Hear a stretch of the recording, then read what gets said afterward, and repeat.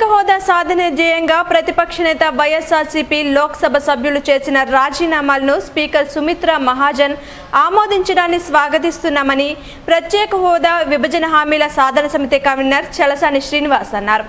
YSRCP ఎంపీలు ప్రత్యేక హోదా కోసం రాజీనామాలు చేయడం హర్షణీయమని అన్నారు. YSRCP గత 4 సంవత్సరాలుగా ప్రత్యేక హోదా కోసం పోరాటం చేస్తున్న విషయాన్ని గుర్తు చేశారు. అన్ని పార్టీలు కలిసి పోరాటం చేస్తేనే ప్రత్యేక హోదా సాధ్యమని ఆయన అన్నారు. హోదా కోసం రాజీనామా చేసిన ఎంపీలపై టీడీపీ నాయకులు విమర్శలు చేయడం మంచి పద్ధతి కాదని శ్రీనివాస్ ధ్వజమెత్తారు.